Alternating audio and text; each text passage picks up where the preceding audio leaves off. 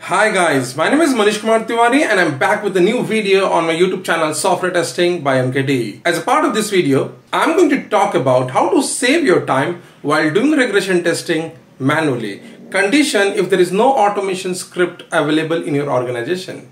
So let's get started. If you are a manual tester in any organization and wondering why there is no time, why you are always busy and why you are not getting any time to do any extra work in the organization, the reason can be your regression testing, because most of the time you spend your time to do the regression testing, and I totally agree to it, right? But are you doing your regression testing in a better way? Well, I don't think so. See guys, I totally agree that regression testing we do after all the testing to make sure that any changes made by the developer, that can be adding a feature, deleting a feature, fixing any bug, or code modification done by the developer is not impacting the unchanged feature of an application.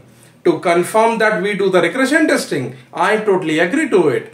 But I am not saying you to test the entire application now, right?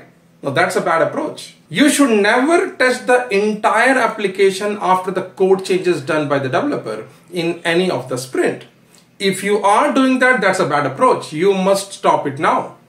No, I totally agree to you that your company will be doing it, right? Maybe your company will be asking to do that. I totally agree to it.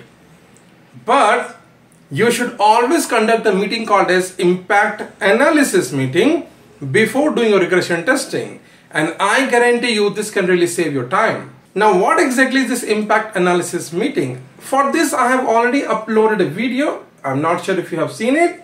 In case not, please go and watch it. So before performing your regression testing, you must do your impact analysis meeting, in which you call your developer, product manager and you yourself and discuss what are the impacted areas, so that as a tester you can concentrate on those areas, and after that you can only use your time to test only those parts. Not only that, you are a tester. From your side also, if you think something can get impacted tomorrow, please test that.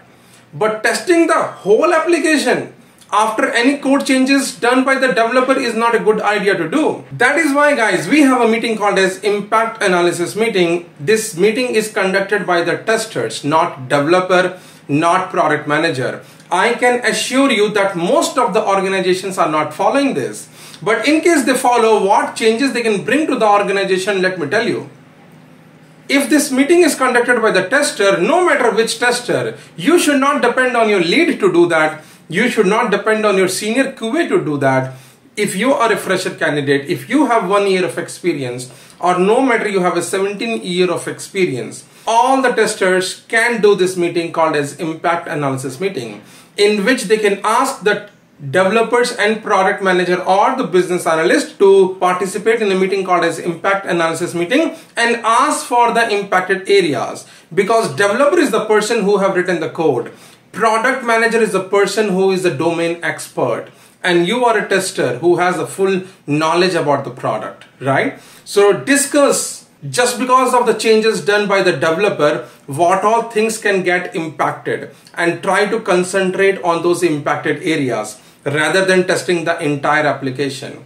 Well, this comes into picture when you are a manual tester, and in case you are an automation tester, the same activity can be done with the help of the automation testing. If you are integrating automation testing in your organization, then the same regression testing can be done by any of your automation testing tool. Not only that, the best benefit of automation testing tool available in the market is also the same code can also run on the different platform. So you are only automating your application to save your time to do the regression testing, but parallelly you can also do your compatibility testing, in which you are testing the same application on different browsers. No matter who you are guys, no matter how many years of experience you have, 1 year of experience or 2 years of experience, believe me or not, in your organization, if anyone is not doing that, now this is your responsibility to initiate this meeting in your organization.